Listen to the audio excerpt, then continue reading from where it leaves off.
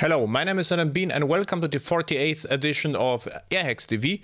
And I'm just around the, just after the airhacks.com regular workshops at the airport Munich.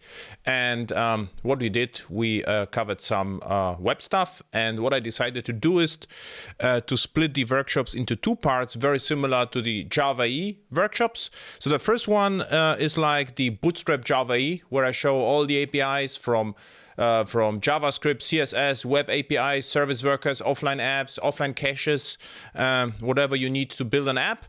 And the second part, and also web components, the technical stuff.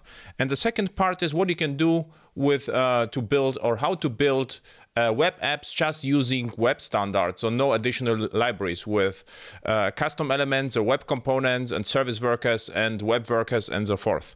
And so I actually wanted to name the first workshop Java EE Bootstrap, Web Bootstrap. The problem is, of course, there is a Bootstrap framework, Twitter Bootstrap.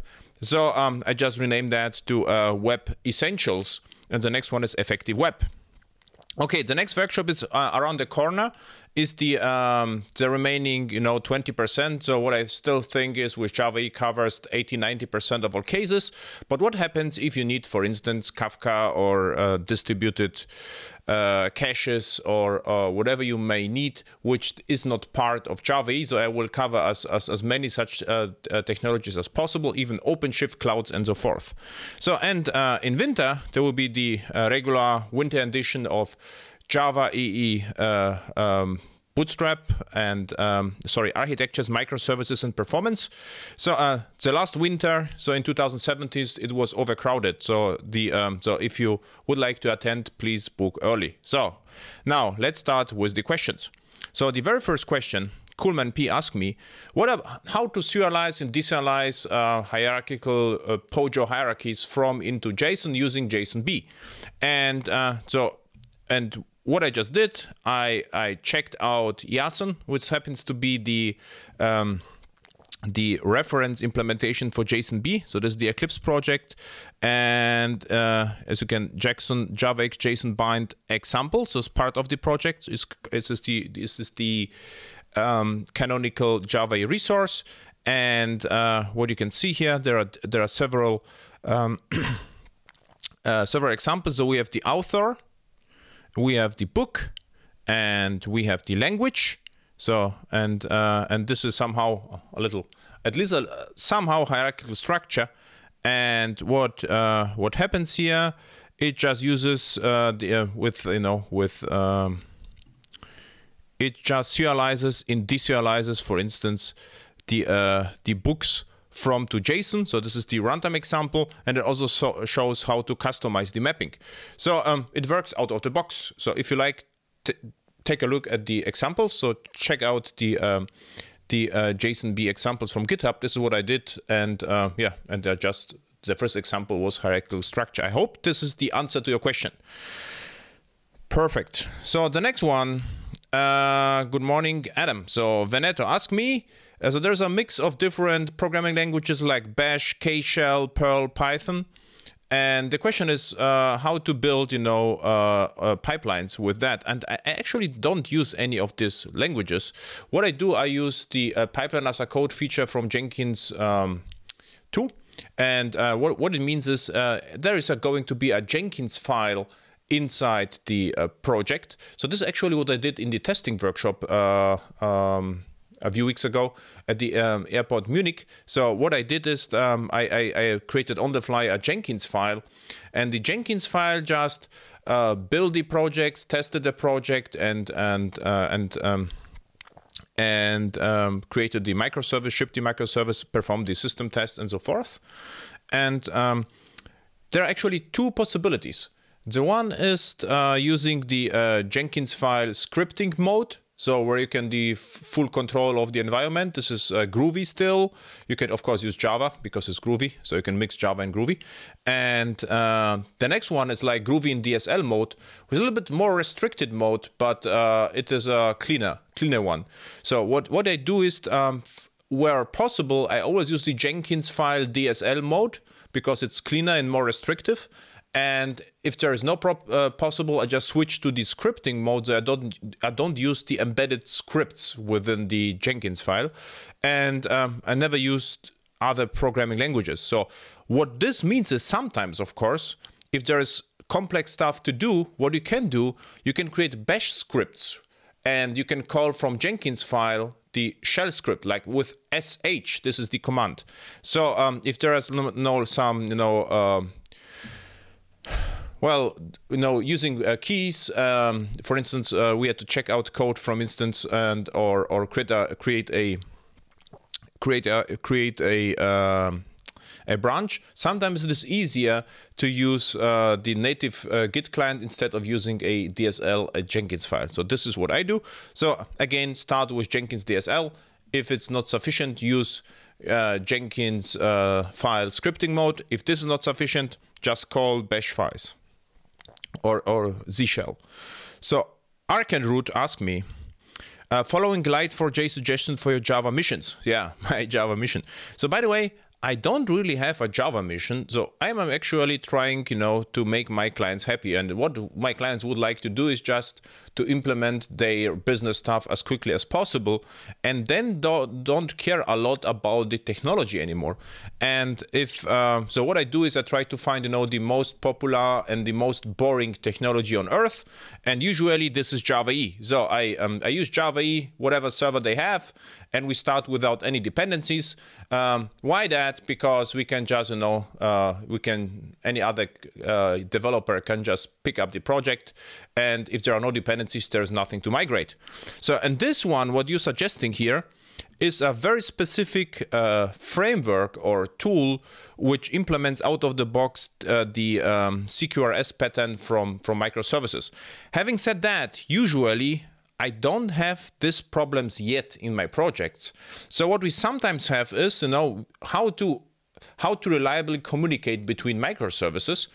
And usually what I prefer to do is to use JMS in case the JMS server is already clustered and available in the projects. For instance, in my current project, there was a question, we would like to use messaging between microservices. What you will suggest, Kafka or whatever. So before I will have to install Kafka, I would rather like to rely on existing JMS server. Is there something out there? And there is. So we are just evaluating the possibility to access remotely the JMS server. Is this already clustered and reliable and is already operated properly? So we will use stock JMS, and with JMS context from JMS to O, it is very easy to send and receive messages. So use the old boring JMS instead of new exciting Kafka, but I'm too lazy to install stuff in case something old and boring is already available. Okay, so this is about that. So I will come back to this topic in case I get a customer problem or customer challenge and it isn't possible to solve it with JMS. Then I will look at that and I will show you what you can do with Kafka. And by the way, in the next workshop, we will use Kafka just for fun, but just for fun is no different mode of operations. Kelsas ask me, say you have 40K of rows of data that you want to use in JSF autocomplete components. How best can you handle the data retrieval to enhance performance? So I had to do something similar ways back, actually. This was years back. And what I did is I started with unit test and a named query on JPA, because I had to use JPA back then. And there are several hundred thousands data sets, and I had to do something like Google suggest. So if you write, for instance, M, there would be Munich will come back, and probably what else? Monaco, Munich, and Münster. And if you for instance type MU, like Uber, UI. Then it will suggest Münster and Munich, or München at least. Okay, and so what I did first is I wrote an integration test, actually not a unit test, and to see whether the query is performant enough. And then if you have the query, you can execute the query. You can suggest, in the JSF autocomplete. It's not like you will load into JSF autocomplete, the whole thing, 40,000 K, and just pick it up. So I did it online. And there, usually the next question is, would you like to implement it by yourself, which is not a big deal, but the question why, or use, for instance, prime phases for that, where you get ready to use component, which would be my preference in case your client or users like the components. And thank you for watching my stuff. So, logging and diagnostic context. Another question from Veneto, which is with nice doc. And the question is, operations pains like, what to do is if you have socket timeout without any context. So, in my eyes, you should test that up front. So, what I don't think it is possible to have a magic switch which dumps everything out, because it usually is too much information. So I don't have the problem that exception happened and I don't know what happens. So what usually happens to me is like we have some performance concurrency or deadlock bug, robustness bug, and now I know how to get the context, because if we switch everything on, the logging on, the application will be just serialized, so there will be no more concurrency, and usually the bug disappears, which is called Heisen bug. So what I would like to do is, I would actually like to test that. So, what I actually did back then, there's a project called Snail, and 2 years ago, and what Snail is like an interceptor which artificially slows down your application. And what you can do, you can test your timeouts with that, for instance. And so I built it for exactly this purpose, to see what happens in case your application becomes too slow. And then you can provide more context information. So what I would rather like to do is to test the problems and provide additional information without overwhelming the user or operator, instead of relying on magic switches. Because to write all exceptions, the question is, do the exception have enough context information like messages? I would rather test the failures. And this is if you watch the stuff. So what I said over and over again, unit tests and integration tests are nice, but stress tests are really important, because then you see the problems and you can really easily emulate the problems. This was actually the performance workshop what I did last year and repeat in winter. So what we did, we just overloaded a server and watched the exceptions. And the question is, do we have enough context information? So I have questions about monitoring EJB transactions. Is it possible to list current active transactions? Absolutely it is. Usually the application servers are able to provide you a list of active transactions. And for instance, in the Payara case, you have to monitor the transactions subsystem, and you will see actually a list of transactions IDs, which is a live list. And when it was started and what class method fired it up, this is a little bit harder, because in a live system there can be several thousand transactions per second. Actually, in my one of my clients last year wanted to have a system with we had to handle 4,000 transactions per node. So and I forgot how big was the cluster. So imagine how to monitor that. So you have a live system like how to visualize several thousand transactions per second in real time. So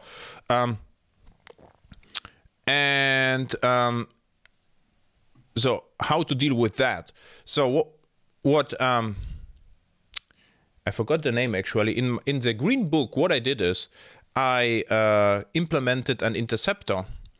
And the interceptor, this is rethinking best practices.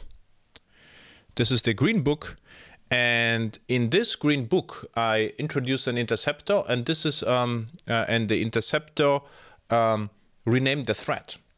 And it used the name of the boundary, and the name of the boundary was the thread. So if something happened to the boundary, you can at least have a heap stack trace, and you would see, you know, by the name of the thread, which is normal name of the thread rather than the name of the method, and you would see actually what the name of the method, the problematic method is, and usually a thread and transactions are the same in the architecture because the boundary starts a new transaction and the transaction runs synchronously in the thread. And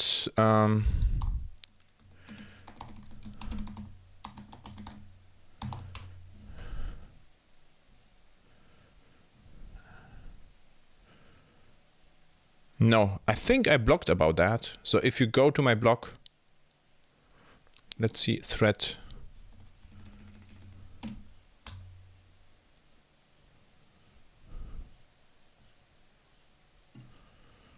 Years old. This is exactly the code.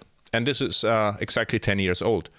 So as you can see, this is the interceptor.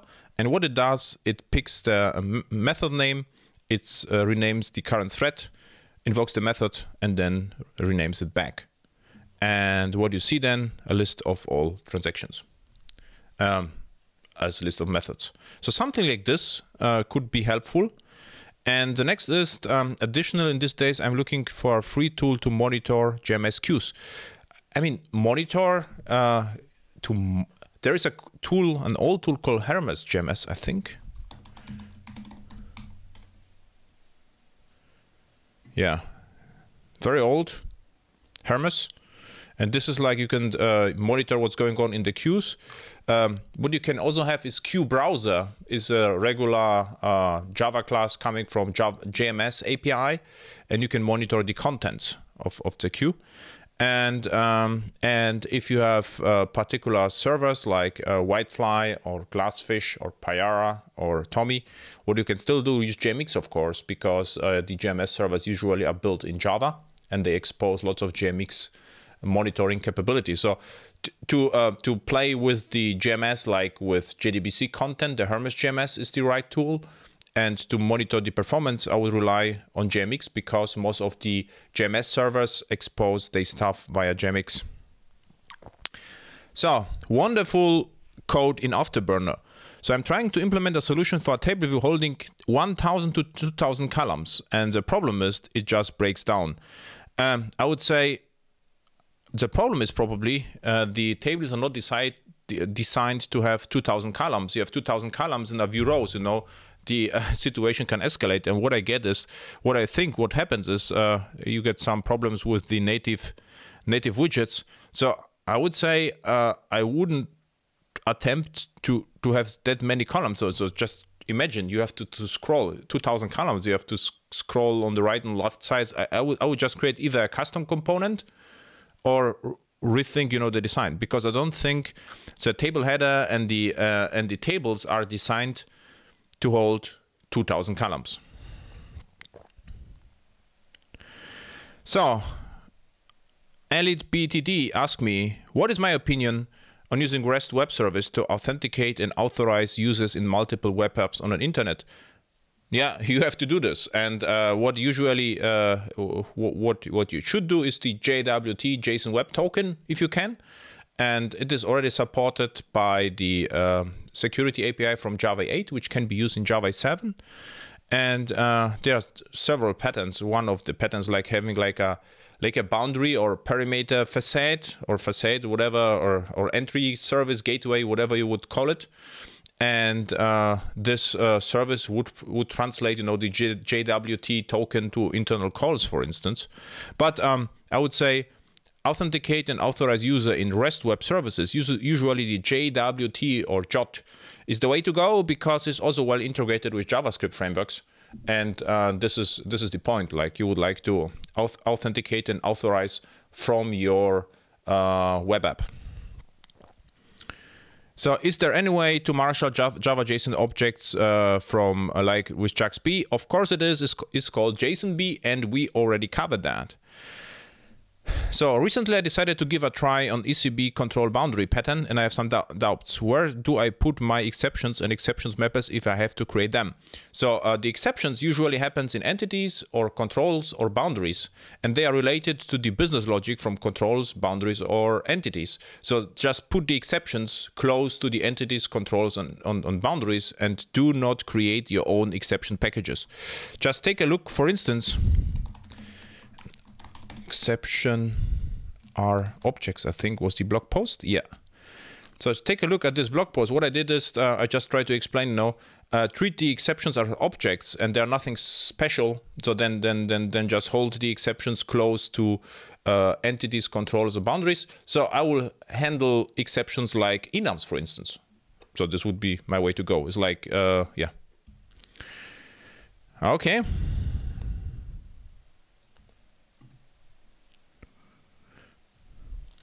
If I need a repository or some utility classes, where it goes, repository is nothing special, it's just control. So I do not make any difference between the repositories, DAOs, or whatever. Oh, DAOs is special thing. Data access object. When I need data access objects in case I have to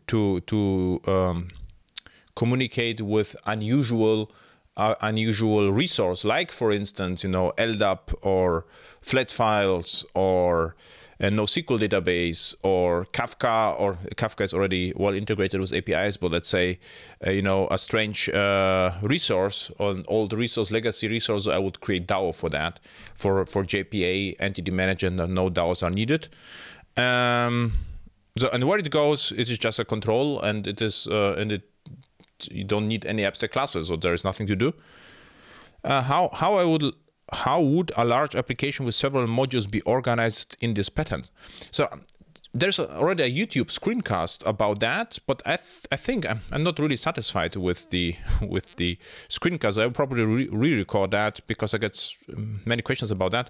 So a large application will comprise several packages, and the packages are named about the concepts, after the concepts. For instance, you would have like order package, and you would have a address package and taxation package, and the packages are the components and they can communicate with each other. And if there are too many packages, then you would create another war which contains several packages, and then we have microservices. Do you think that JSF is going to be deprecated anytime soon? No, I think JSF is still great.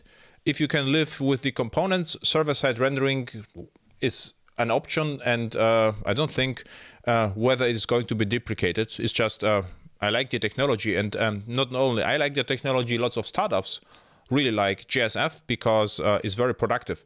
The problem is it's misused by in many corporations, to implement everything, and JSF cannot be pixel perfect. If you pick, for instance, prime faces, there are, for instance, some pre-assumptions how it looks and feels, so you cannot change it a lot. So you cannot just, transform a table to a tree. So this is where the trouble starts.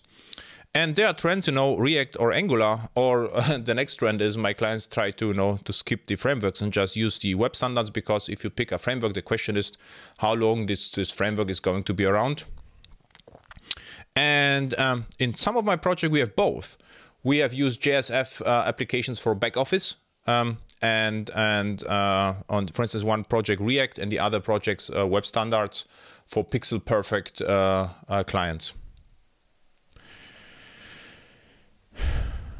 Okay, the next one is JSF 1.2 and CDI Bean, and some tricks with Java Roaster. I think the Java Roaster is like Java parsing library from Red Hat, I think.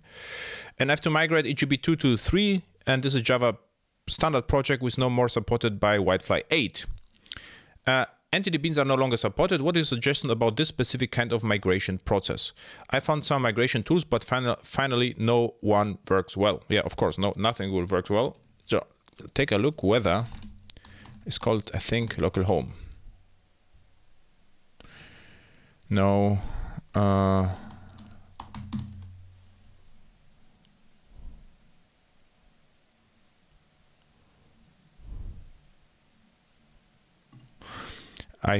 I think I have a migration post, should be also 10 years old. So we will have to take a look at that. So just to search local home, remote home. So the point is EJB 3 or EJB 2 with one annotation called remote home can be very easily transformed into EJB 3. This was my trick. So I will just keep the interfaces, the local home and remote home interfaces, and then transform the just the EJB 2 into EJB 3 by adding the interface, the annotation. And I think it's called remote home annotation. Yes. And with that annotation, an EJB 2 becomes an EJB 3, and you can delete already the deployment descriptors. So which is a big deal. And then with entity beans, what I did with entity beans, so back then we had to use xDocklet. I hope you are also using xDocklet, because what xDocklet did, it generated value objects. This was wrongly named data transfer objects. So they were not value objects rather than data transfer object, but it was provided out of the box by xDocklet. And the value objects, if you look at them, they are basically very similar to JPA. So we just let xDocklet generate the value objects from entities. All the dependencies were already covered. Then we put some annotations on the value objects, and we got a JPA, and we just deleted the entity beans. This was one manual strategy. The other one was, it was a BA project, and BA wrote all the persistence mapping in, I think it was called WebLogic CMP or something, deployment descriptor. And if you look at the descriptor, all the information you need is already there. So we wrote a code generator which read the XML file and generated the POJOs. It sounds complicated, but it was actually very simple. And we used JSON-B and how it's called, not free marker, velocity. Right now you could even use NAS1 for that. So this could work. So how should I use JDBC data source given by container? Yeah, you just inject data source, call get connection. You have to close it, because if you close the connection, it is going to be returned to the pool. So you have to close it. Yeah, you can close whatever you like, but you have to close the connection. So if you don't close or you can use the closable, auto-closable with try with resources. Are SQL queries invoking current JTA transactions? Yes, they are. The JDBC data source, what you also should do is to use the same JDBC data source as the entity manager uses, so they could even participate in the same transaction. Throwing exceptions, rollbacks, transaction. Throwing exceptions. So yeah, if the exceptions, so if an exception is thrown, the transaction is going to be rolled back. But SQL exception is not a checked exception. It is a checked exception, not a runtime exception. So SQL exception will not roll back the transactions. But hence it is, because it is not a runtime exception, you will have to catch the SQL exception and rethrow it as runtime, for instance, or web application exception. But what you can do is you can just roll back the transaction. So Arian Teams just says answers the question with the JSF, and he is also very positive about the JSF future. And the remaining remark about JSF future is it is also about the community. So if no one is interested in JSF anymore, regardless how good it is, it will die. So this is also a problem, right? So, and on 5th March, he asked me, could you please take a look at the project's JSF test? And yes, so I check it out. So first, POM looks great, as it should be. One dependency Java 7 and prime faces. So, and then we have one JSF page, and we have control entity exception ambient. So first, what is lacking? The component name. So there is no component. Next one, there should be no exception. So if you take a look, unique person exception, we have person. So the exception, in my eyes, should be here. should be inside the person. So what's so mbin, so person bin is just for the mapping. This is not, yeah, you could yeah. So if you like, just do this cleaner.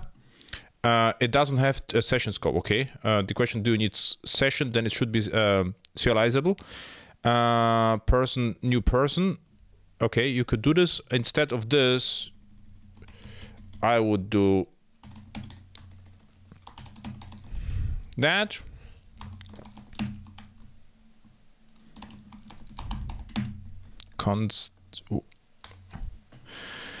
So it creates the session and then writes the message. Okay, you could do the message this way, or I would just inject, expose a getter setter with the message, so that you can, yeah.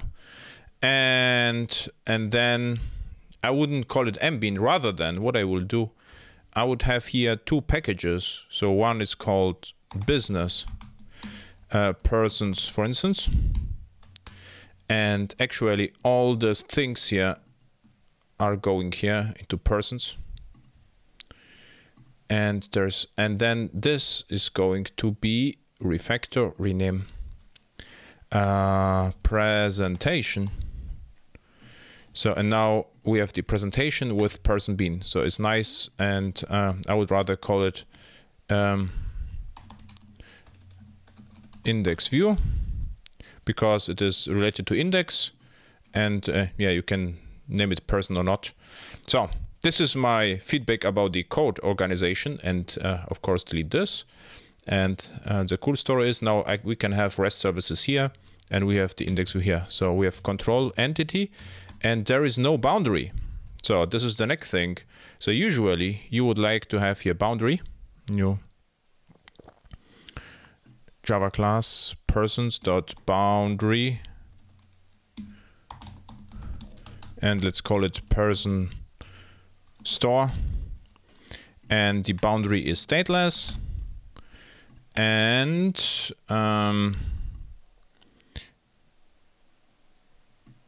yeah, this is the problem. This is actually a boundary, not a control, so there are no controls. Delete. Yes. Present session, then no one is interested in the session, so just call it store or whatever it does. This is not needed because there is only one. And flush. This is true. So you have to invoke flush in case to provoke the exception. So the exception happens earlier with that. And then you can throw unique person exception, but the unique person exception, in my eyes, should be, for instance, a runtime exception. Or, yeah, runtime exception in this case. So, runtime exception.